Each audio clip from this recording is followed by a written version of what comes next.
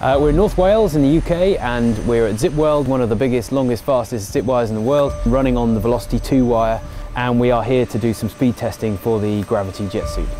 This is a really great opportunity to start testing straight line speed, but in an environment where obviously you've got that kind of safety handrail, and we can start exploring how the aerodynamics affect the suit at speed. My mind's pretty much on the flight on the way up, but I have to say when you get to that turning point and then turn around and start rolling back down, I've still got to try and keep stable, but I did get a pretty good opportunity to enjoy this spectacular scenery around here. So the last run that we did, I think we were around 90, and I know we can go faster if we don't have those crosswinds, but it was still a massive exhilaration. This facility here, sliding down a zip wire that's a mile long at this kind of speeds you can do here is pretty exhilarating.